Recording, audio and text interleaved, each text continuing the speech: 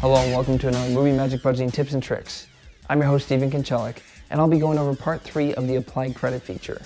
Now part 1 and 2 are great starts, so if you haven't seen them already, go check them out. And part 3, what we're going to be doing is going over ways that you can add non-grouped items into the Applied Credit feature. Let me show you how that works. Okay, so I've already shown you how to include amounts by including groups. But what if there's a flat amount that isn't going to change based on something in your budget? Well, you can click this Include Amount button, and this is a line that will be just a static amount. It's not based on detail lines in your budget. So I'm going to put in just generic of credit, and I'm going to put in the amount of $20,000. And if I want to get all of that $20,000 back, what you do is you put 100% in the percent column, and you'll get the entire 20% credited into the credit amount.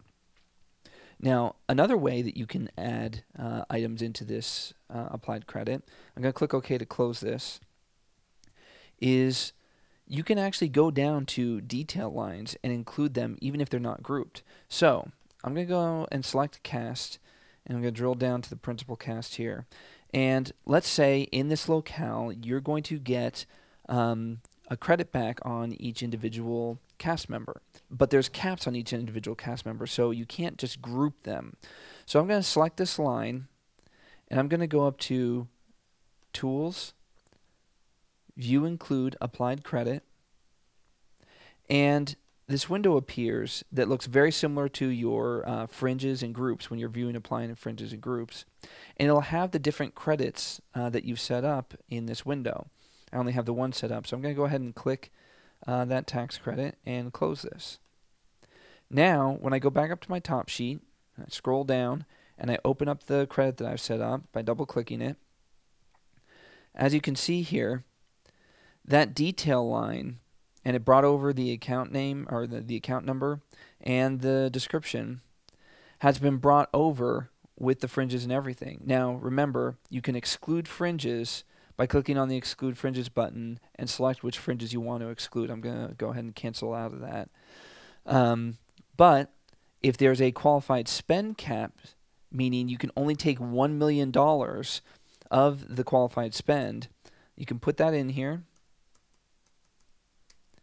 and you're only going to get 20% back of the $1 million.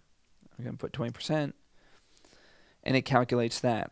And you can continue to do that for other detail lines. You can even do that for a whole account or even a whole category on the top sheet. So you would select the category on a top sheet and do that same process. So there's many ways to get information and detail lines into this window to configure your credit. Now, some other things I want to explain about this window before we go is that you can assign an account number to this credit if you want to do a budget comparison. And to do a budget comparison, you need an account number. So I'm going to put 99-00 for the account number. And on top of that, you can even put a discount percentage. And what this is used for is, let's say you're brokering this credit because the locale that you're shooting in, you need to pay taxes in that locale. So you may need to broker it because you actually don't have a shop set up in that locale. So let's say you're only going to get 75 cents back on the dollar, for the entire credit because you're brokering it. So you can put a 15% discount on this. And what that's going to do is it's going to take your total credit down here minus the 15% and give you the net credit here. So again, now when I click OK, we go down to the bottom of the top sheet, and you can see we've got the account number, the name of the credit, and the credit itself, and then the net total below. Now, this name of the credit can be as long as you want it to be. So I'm going to double click and go back in here. And if you want, you can type in some information here, explaining exactly how this credit is set up to be more descriptive. I'm going to leave it alone for right now, but just wanted to point out that that field is open for whatever you need it to be.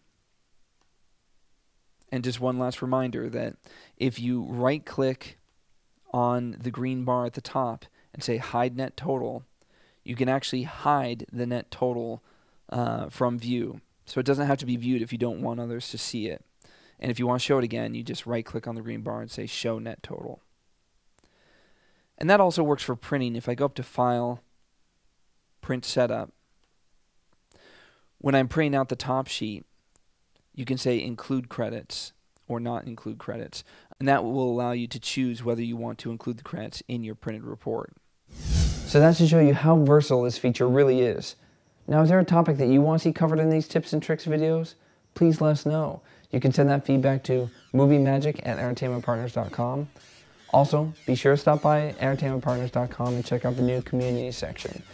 There, you can find ways to follow us on Twitter, friend us on Facebook, or subscribe to us on YouTube. And we'll be adding new videos every week.